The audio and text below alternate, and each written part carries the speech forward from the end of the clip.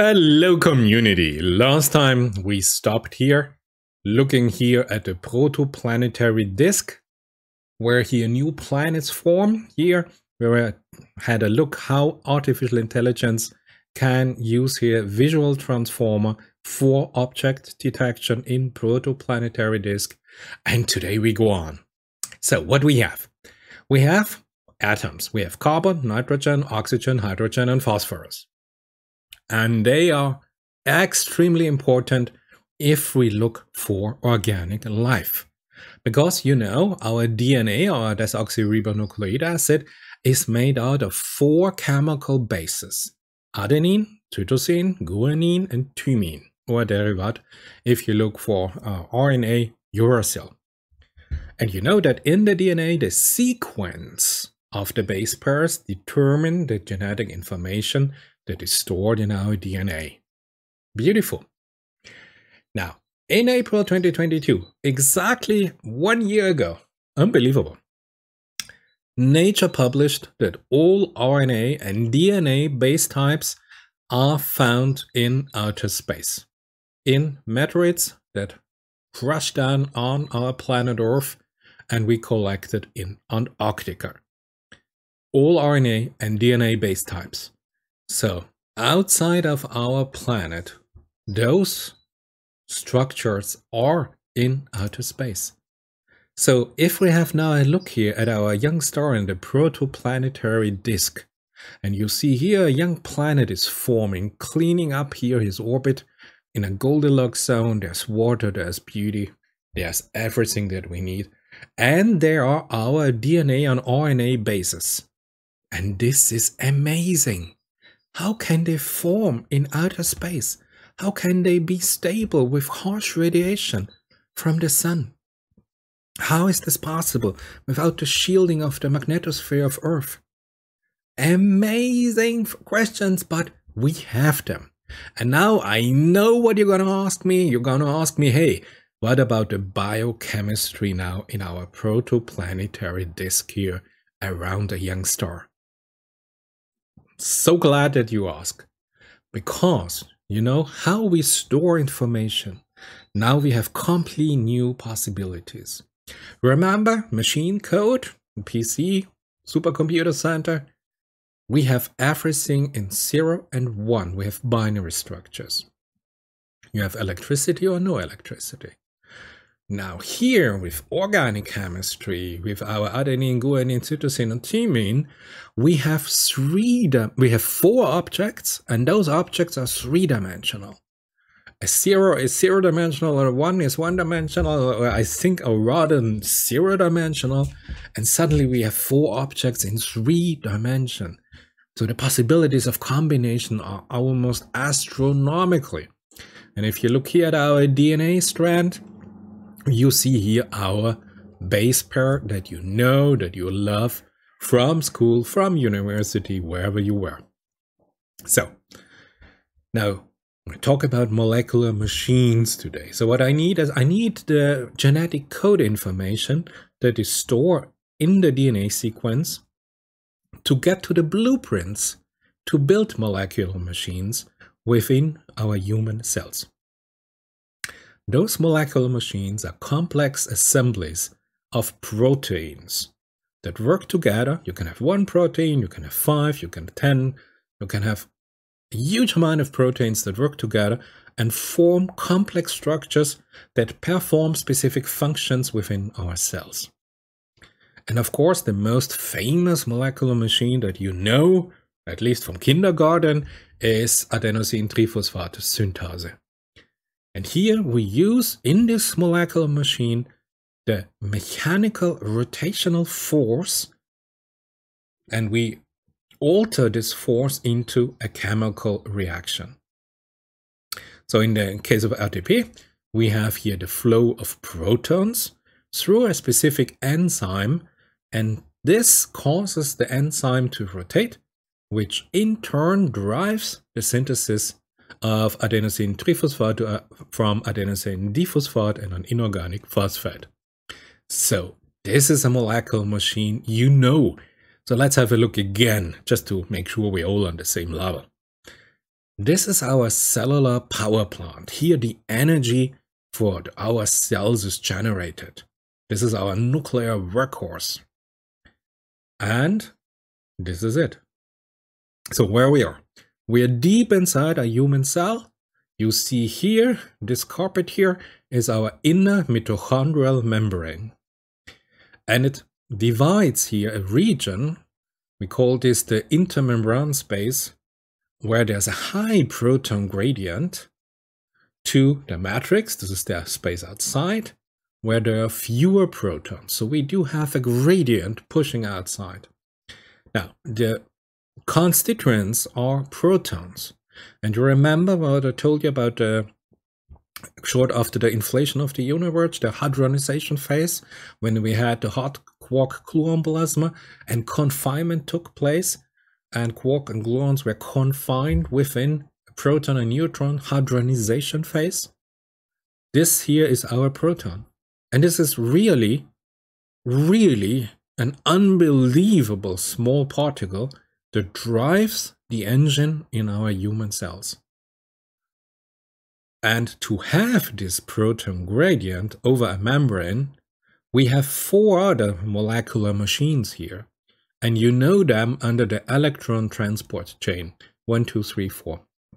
They are protein complexes that use electrons, so really elementary particles, leptons, here to pump protons back into the intermembranous space from the matrix, so that we have here this gradient of proton, so that our engine here can work and generate ATP.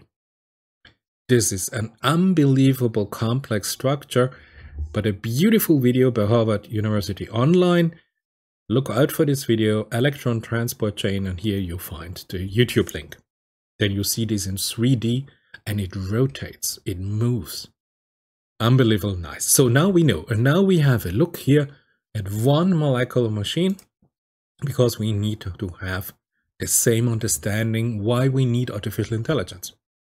So here you see here, the floor is our membrane, and here in yellow, whatever this is, ochre, we have here our rotating, anti-clockwise rotating shaft.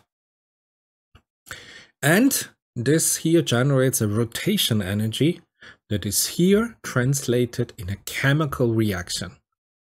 This energy we need to come over a chemical threshold value and initiate a chemical reaction from adenosine diphosphate to adenosine triphosphate. And it happens here. And you see here this complex three-dimensional whatever structure you might call it. This is exactly our 3D folded protein structure. Because look, if we look a little bit inside, this is our 3D folded protein chain. You have the helix, you have your beta sheets. This is exactly done only for one reason: to have here the molecules in a configuration here in this space, so that if ADP comes in, that it docks on multiple links to here our molecules. So then here we have here this cave, if you want, this molecular cave, so that we have here a good grip on ADP. All of this just to have a 3D configuration in our space. And then it is easy. Next up, so here we have ADP. This blue is what I just showed you, this folded complex protein structure. So this is here the cave walls, if you want. And here, what we want to achieve here is ADP. And here we have one phosphate. And we want, of course, bolt this phosphate together here into our green structure, so that we go from diphosphate to triphosphate. And ATP is the fuel that we need, the energy that we need for all of our cells.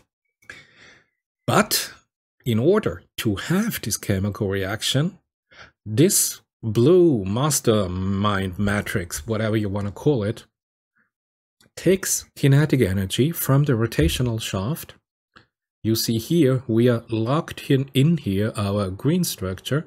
We locked in here our pink structure, our pink phosphate.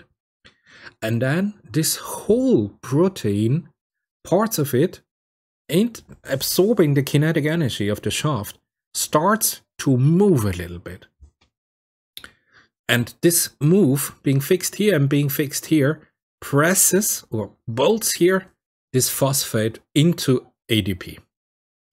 So you see, suddenly we have now created what we are set out to create, ATP. It is a beautiful transformation of kinetic energy to chemical energy. And this is why we need this complex structure. And I know that you have now one question on your mind. How does the anticlockwise rotation of the shaft in the inner mitochondrial membrane, how does it happen? What drives, what energy force causes here the rotation? And as I told you, it is exactly here. We have a high proton density. Here in the matrix, we have a low proton density. So we have here channels. And one proton comes up here, binds here, goes all the way around here, comes here, and here's another channel to go up and out. And it is not that it goes out, just that this causes the rotation. No, the rotation happens exactly before it leaves here on the output channel. The whole structure moves in its 3D shape to enable here a proton to leave its channel. And this drives here, gives it a little impulse, and this drives here this engine, if you want. It is an unbelievable molecular generator. If you haven't seen this before, have a look at the video. You will be amazed. So, now we understand the functions here of our F1, F0 ATP synthaser. We understand here our little protein complexes with our electron transport chains that pump in here protons. So we have a proton gradient that makes our shaft great and makes our ADP to ATP. Beautiful. And now you might ask, okay, so if in the DNA, in this double helix structure with our hydrogen bonds and so on, we encode here biological information in a structure. But where's the intelligence? Where's our central processing unit? It is wrong if you think like a machine. The intelligence is in the structure. We don't have somebody welding together the parts creating a machine. The machine creates itself out of the data, out of the sequence of the protein sequence. And this is the amazing thing. Imagine you go on another planet and you just drop a box, and in this box you just have genetic information and some molecular soup with all the ingredients that you need. Imagine you don't need to build something because there are some sequence information, and they start to fold up, they start to build molecular machines. It is all in the data structure itself. And suddenly a little small mechanical machine comes out of the box and starts to, I don't know, produce oxygen. Unbelievable possibilities if you get here the 3D structure right. And again, all of this here, and just an easy example now, because we want to have here a molecule come in, more or less hold it in its position with here, a touch here, a touch here, a touch here. So it's really here fixed, and then we have a chemical reaction. So if you wonder why this, because you have to be absolutely precise, because you're working here on a molecular or an atomic level of precision. If you want to learn more about molecular biology, this is a free book by National Library of Medicine, a US state government, blah, blah, blah. Unbelievable, informative, nice. Go there. You learn a lot. Here is the HTTPS link. Great information. So you see proteins consist of other proteins. They form more complex protein complexes. You have rotational energy, thermal energy. You have different chemical interfaces. It is unbelievable what we can build with 4 bases and just three-dimensional structure. And the three-dimensional structure is exactly where we will apply artificial intelligence on. So, oh yeah. Remember in the last video I told you about the origin of the universe? This is exactly now the next two slides. We start from the very beginning. We have DNA. We have section in the DNA we call genes. Those genes, those code sequences contain the instruction for making proteins. Those are our blueprints that I need. When you switch on a gene, an enzyme called RNA polymerase attaches to the very beginning of this gene and it moves along the DNA and it makes a strand of messenger RNA out of the 3 bases in the nucleus. Remember, I told you, this is a dense molecular soup of all the ingredients. This is really dense fluid soup. And it is so easy to bring in the ingredients you need to have here messenger RNA transcription phase. Oh, the DNA code determines in order in which the 3 bases are added to the messenger RNA. We have this transcription, we clean it up a little bit. You know this, and then it's time to move out. We are now adults, we move out from home. So the messenger RNA moves out of the nucleus in the cell into the cytoplasm of the cell. And over there, we have some beautiful objects called ribosomes. They are our protein factories where proteins are created in the cytoplasm. So they bind to the messenger RNA. The ribosome read the code in the messenger RNA to produce a chain, a linear chain made up of 20 amino acids. This is here our linear structure of proteins. Whenever we'll talk about the linear structure of proteins, here they are created. So then you have transfer RNA molecules carry now the amino acids to the ribosome. And this messenger RNA is read 3 bases at a time. So imagine on the bottom of this thing, you have 3 bases. They attach here. And on the top, you have 1 amino acid. And so you build here, based on the coding of the bases, the chain of amino acids. As each triplet is read, a transfer RNA delivers the corresponding amino acid, as I told you on the top. It is added to a growing chain of amino acid. And once the last amino acid has been added to this long chain, the chain starts to fold into a complex 3D shape to form the protein. And this is here where we have AI. So you go for a linear structure, a highly complex linear structure with a lot of alterations into a 3D shape of this protein. And now you say, how does this protein know that it has to fold in a certain way in 3 dimensions? What is the goal? And it is easy. In nature, you want to have a stable position, that you do not decay any further, that you do not fold any further. You want to be at the bottom of the energy level if you want. And this here is the most energetically favorable state of the molecules. Now you have a lot of different interaction forces. You have chemical forces like the hydrophobic interaction. The most important are the hydrogen bond. You have ionic bonds. You have this very old van der Waals forces. You have disulfide bonds. You have a lot of chemical bonds going on, attracting, repulsive. And in all of this beauty of 3D pure chaos, the molecule finds its final folded shape. And it's more or less a miracle to me.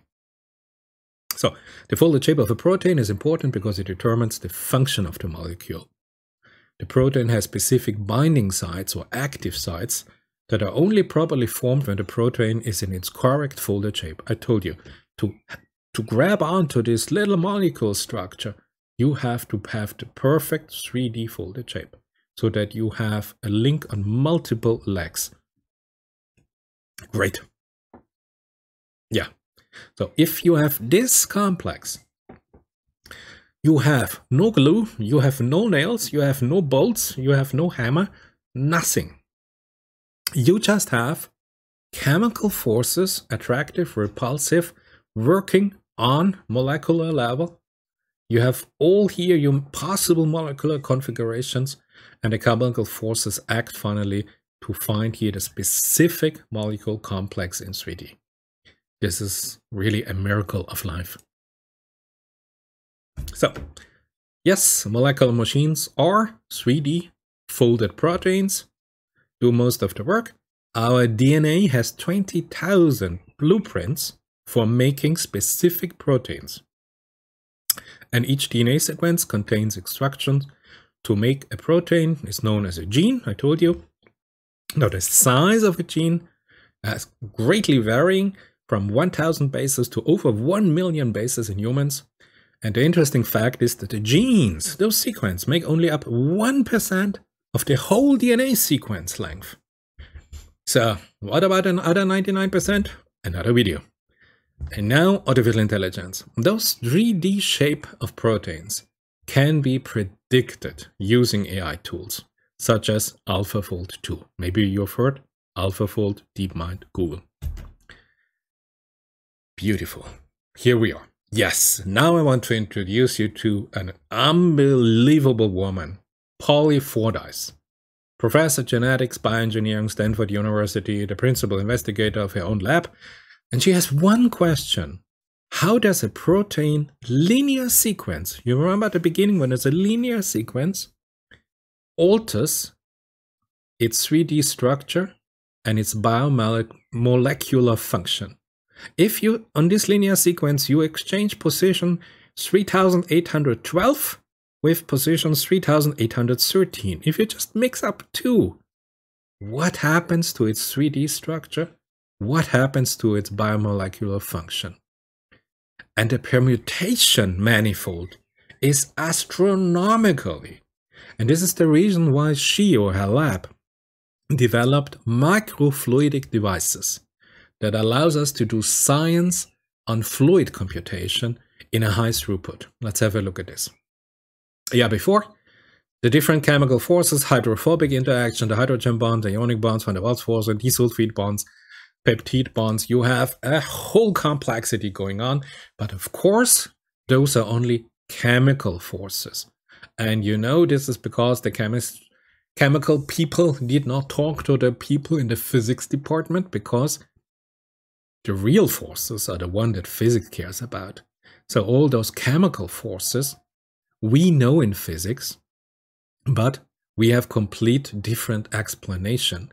In physics, we talk about quantum field theory, when here in chemistry, you talk about the interaction of molecules based on the exchange of something.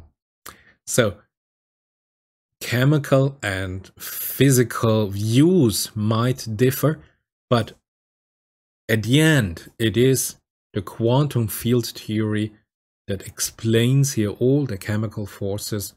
In physics, you find different wordings like virtual photons. Remember, Feynman diagrams, exactly this is what comes into place here.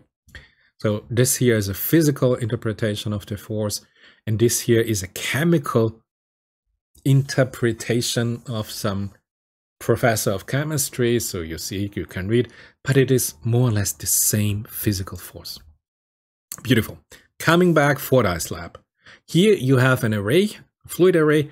You have 1,500 chambers, and you can do high throughput. You look at this with an optical device and you see exactly where some reaction is happening if you have some photofluorescence molecule attached to it. Unbelievable, intelligent, multiplexing, array-based fluid, microfluid arrays. And here the next step. This here is a bubble, a fluid bubble that has a content of 1 nanoliter. Unbelievable small. But she can produce, I don't know, 10,000, 100,000, maybe 1 million bubbles. And you see, in every bubble, you can have a different permutation of the linear chain of the protein sequence. And then you let it fold. And if it folds in a specific way, that it does a function or becomes a machine or whatever, you can attach here a specific indicator, a marker. And then this marker lights up. So you see, you look here at, I don't know, 500 bubbles, and you see exactly 1, 2, 3, 4 bubbles have something that we can use. So you go there, you examine in detail. So you have a high throughput, you have your standard flow cytometers and, but very nice. And she wants to make this open source. She has an own GitHub. You can look here at the AI code. You can look here at the machine. She invites everybody to come run the experiments. She's developing now, I think, with close to 1 million nano bubbles. Amazing work is going on. Yeah, so I have all these AI models, these in silico experiments. You can do billions of in silico experiments, and the one with the highest chance of success, you pick the top 1,000 experiments, you go into experimental technique. Such an array has, the minimum array has 1,500 chambers, so you can do some high throughput verification. Yes, yes, yes, yes, yes. Those are her words. But you know what's really interesting? Look, she is even thinking beyond this, because she says, hey, what if we can design enzymes with some particular function, but that work outside of the human body? So she says, hey, what about you have an accident and you have toxic chemicals are leaking out in the environment? How are we going to clean this up? And she says, if we can program here our protein folding structure, and we know exactly what we want, and we know how we have a linear encoding in the linear sequence of the protein, we can build our molecular machine for a specific task. So she says, make example a protein that would have the capability of breaking down the toxic compound in non-toxic components. So you just go there, spray from the helicopter the enzyme over the toxic, whatever happens, and the whole stuff becomes non-toxic. Unbelievable, precise medicine that will await us in the next years. So if you are interested in artificial intelligence and you want to work here in bioengineering or astrobioengineering, if you go outside of this, of planet Earth, AI has an immense potential to contribute to the science here. Her work is what she calls the ground truth, because she makes thousands, 10,000, 100,000, millions of observations in her experiments. And those experiments are the training data for our AI for AlphaFold 2. Without her experiments, we would have no training data to train our AI system. And if you hear in the background that little bird, yeah, that's him. So you see, she is creating the training data set for our bioengineering AI. And this is where AI is happening, where AI is contributing massively. And we need a lot of new research over there. So here you can make significant contributions. You can design new drugs, new medicine to fight cancer, multiple other diseases. You have individual medicine, precise medicine, specific for your cells, for your cell type. You can design those molecular machines, but you have to have training data set for the AI. And this is her work, and she calls this ground truth. And let me be a little bit provocative, and I just heard another truth, and it was called Total Truth by a billionaire in the US. And he builds up his AI system now. And he says this will be his AI system to communicate the truth to the social media. Remember this guy with his $8 blue certification badge right next to your name? He calls his AI the Total Truth. And she is doing really the groundwork and calls her work the ground truth. But she really lays down the foundation that we have AI systems that allow us to design new medical compounds, to design new proteins, new molecular machines inside the human cell or outside. So you see, sometimes I see this guy 10 times in my social media, but I think you should know her, at least in one video that you have seen. If you want to go there, AlphaFold has a protein structure database developed by DeepMind, Google, with some European organization. You enter the name of the protein that you're looking for, and you get the protein structure. All the proteins that we know are there. So what we know is in this beautiful database. But of course, DeepMind is also very active in research. They have excellent publication if you want to learn more on this specific topic. And I have here a publication from February, I think 2023, and you see here in JAX. And of course, they do their work here in JAX.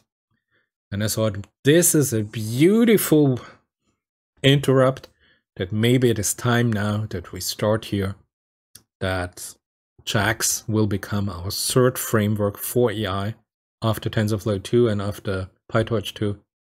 JAX for distributed computing. If you had 8 GPUs or 256 GPUs, JAX is another league. JAX is completely optimized for distributed system. It has some gradient mechanisms I want to show you in my next video. So it is time now to go professionally have a look at JAX. And this will be the topic of one of my next video. But anyway, I hope you enjoyed this video. There was something informative, some new information, some new insights for you. I like to share my knowledge. If you like it, I see you in my next video.